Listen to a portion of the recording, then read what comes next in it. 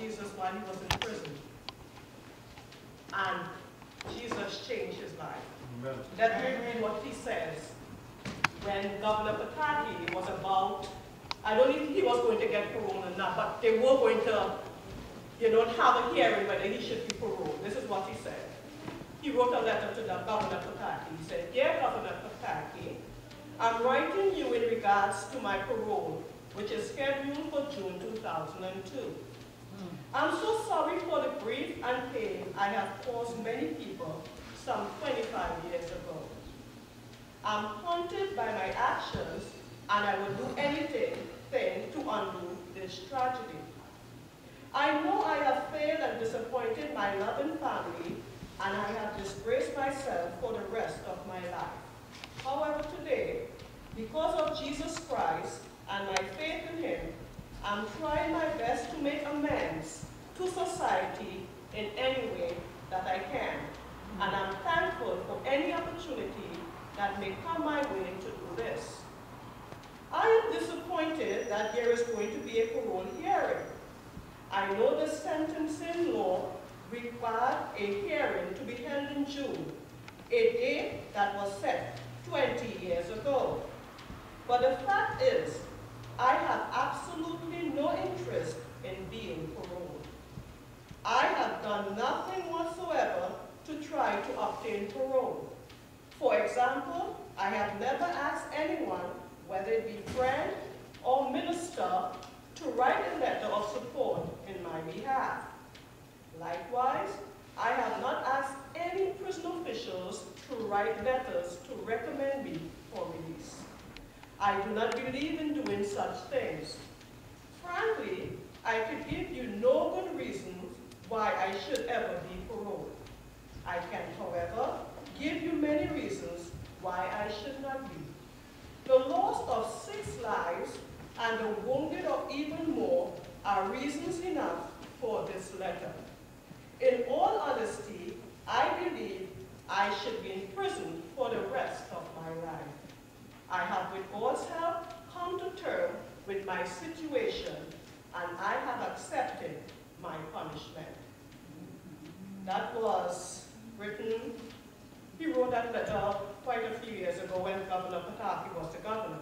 And last week in the New Daily News, I read this. It says, "Son of Sam, Jesus forgives me." Son of Sam killer David Bukovich says he won't try to get sprung from prison when he's eligible for parole again next year because Jesus has already freed him. The man who terrorized New York in the 1970s has been telling the parole board since 2004 that he should remain locked up, and he has no change of heart. I have no interest in parole and no plans to seek release. If Brokowicz 58 wrote in a letter to a Fox News reporter, "If you can understand this, I am already a free man. I am not saying this jokingly, I really am," he wrote. "Jesus Christ has already forgiven and pardoned me," he continued. "He has given me a whole new life, which I do not deserve." Berkowitz added that while society will never forgive me, God has. It's not that Berkowitz likes being in prison. He noted it's not a good place. But he claims to be making the best of his incarceration.